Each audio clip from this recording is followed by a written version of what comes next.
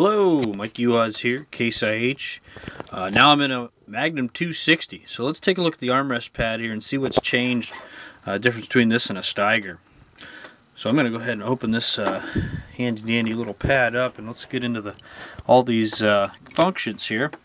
Starting off on the left hand side, we see our position control for a 3-point hitch, draft control right behind it.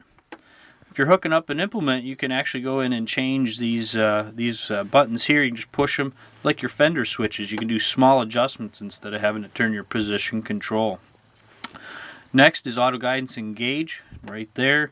You got your stop signs. So for your 3-point hitch it's locked out, or for your remotes that are locked out, that's the stop signs right there. This little light, that light can come on if the hitch moves via these buttons or the fender buttons, and this hasn't moved. So it means they're just out of sync. So if you take and you actually just cycle it, it will capture it. So it's called hitch capture. Next, 4-wheel drive, auto right here, full time. Auto diff lock, full time diff lock. Scraper controls, 1 and 3, right here. Next, if you have a tractor that has radar, you can measure wheel slip, and it'll correlate to what the hitch position is, and you can limit your wheel slip by hitch position. It'll do it automatically. Next, you've got your auto depth controls. So for implements that have their own potentiometer to know their depth, we can run those functions too.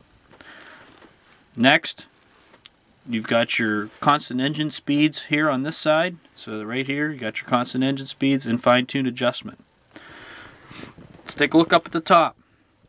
This is for top link, okay, it's right here, top link, and this is for your right hand link. If for some of you that do have a right hand link that's adjustable, hydraulic adjustable there. We've got your suspension lockout, that's the button there. Ride control for 3-point hitch implements. This is if you have a joystick.